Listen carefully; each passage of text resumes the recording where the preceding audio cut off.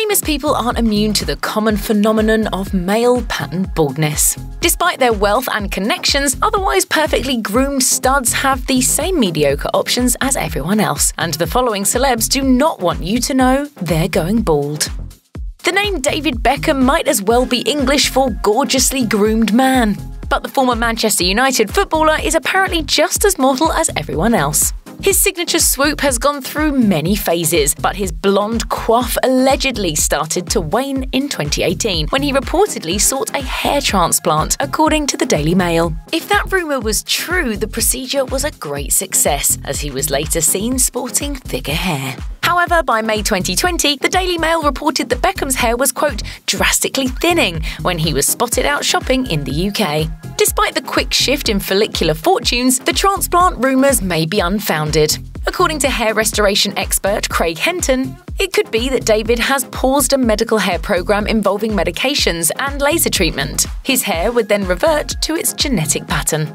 Beckham has denied having a transplant, and back in 2012 he was quoted as saying, "There is definitely nothing wrong with doing that, but I don't think personally I would. If I do start showing signs of going bald, then I will shave it off." Given the cone of silence around this issue in celebrity circles, the truth remains mysterious.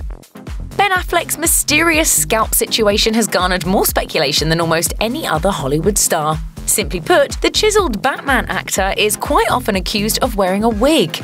As famed Los Angeles hair transplant surgeon Dr. John Frank told Inside Edition in 2014, "You can see the way the hair is exiting the scalp. Ben Affleck has, in my mind, become sort of the poster boy for a bad hairpiece." Several photos of Affleck's alleged before style also purport to show both a very noticeable bald spot in the back and a receding front hairline collapsing like a nuclear bomb strapped to an asteroid.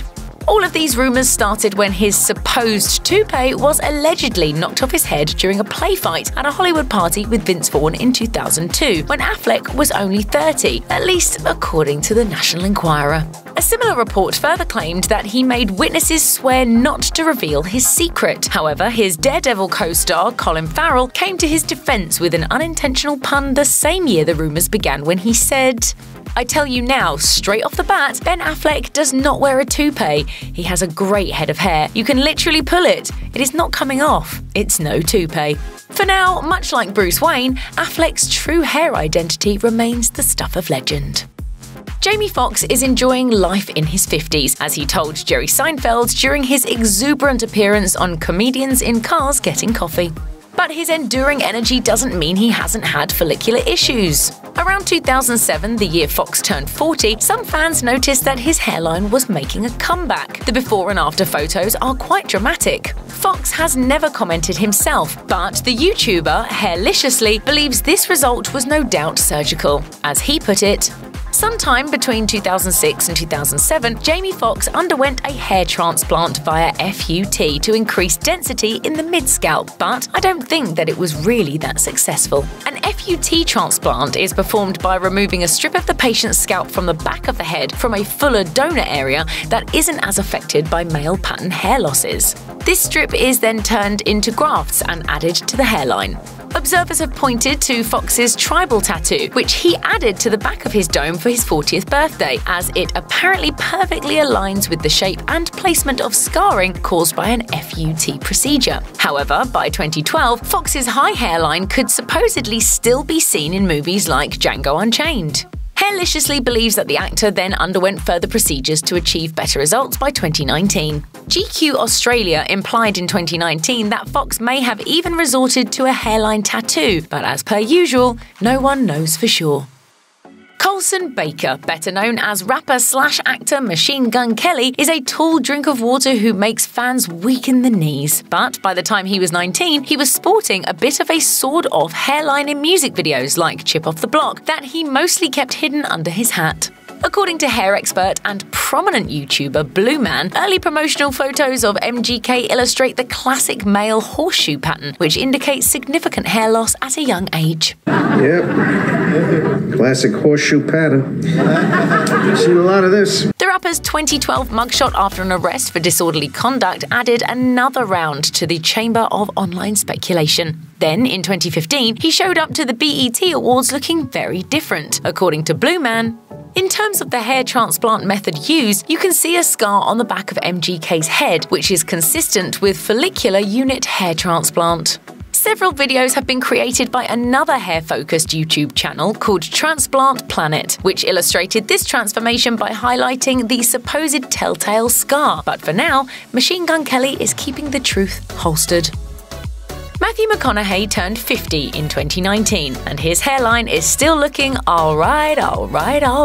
But if you go back more than 2 decades, when he was infamously busted in 1999 for playing bongos without any clothes on, he posed for a mugshot that proved his hairline was also under arrest. But then in the 2000s, his mane made as big a comeback as his career, and yet he's denied any surgical intervention.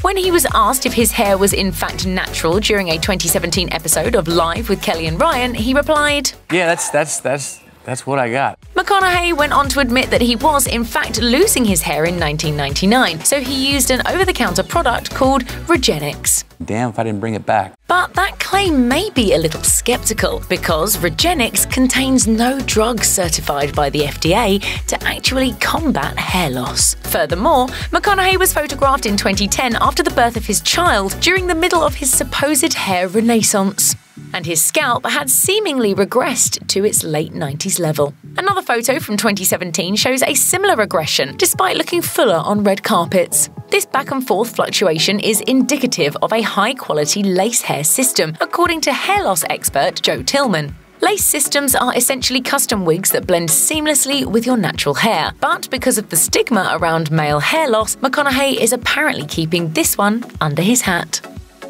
Although male pattern alopecia is the monster in most balding sagas, Twilight star Robert Pattinson may very well be facing a different follicular foil known as alopecia areata, also known as spot baldness.